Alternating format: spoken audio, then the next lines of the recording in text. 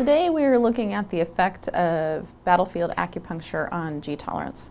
So we're looking to ensure that the battlefield acupuncture that is being utilized by the DoD on our military personnel is not going to cause a decrement to our aviators, which will allow us to use similar protocols for them in the future. We have very good data and research regarding battlefield acupuncture and how it works. Our subjects aren't suffering from any ailments or pain, so we're not studying the acupuncture effects on them per se in an acupuncture sense, but we're looking to ensure that there's no decrement on G tolerance. Get ready, and you're heading up. There you go, you're on top of 5, just work as hard as you have to. In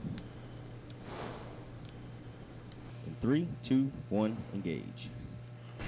All right, you're going. Yeah, it's pretty cool to see, because I guess from the history that I heard for why we're doing this research, or while they're doing this research, is because when they were deployed, they couldn't take normal medicine to stay on flying status, so they'd get the acupuncture, and I guess someone heard about it and was like, wait, what? Is that safe? And so it's kind of cool to see that, I guess we're doing something that we know it works and that the pilots like. Just legs tight, breath. The first time I ever did the acupuncture, I had no tumbling from the centrifuge, so got rid of the vertigo. It's pretty fun, I guess. Keeps me a little motivated. Effort. 4. Okay.